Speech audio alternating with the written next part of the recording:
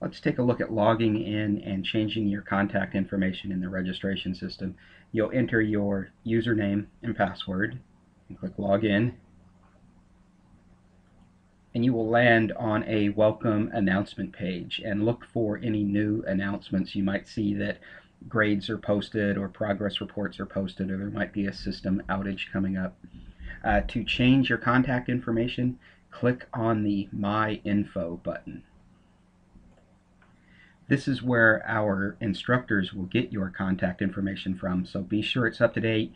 Your students won't be able to start their courses until your school has this information filled in.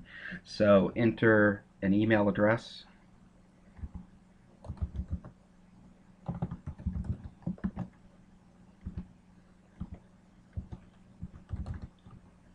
and complete the rest of the fields. You'll notice there's two places for your email.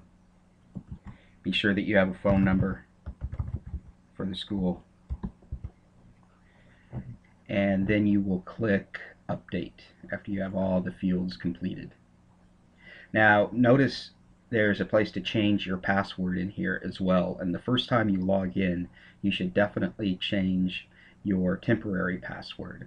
So after you log in, click the Update button below Password to save your new password. And that's all there is to changing and editing your personal contact information.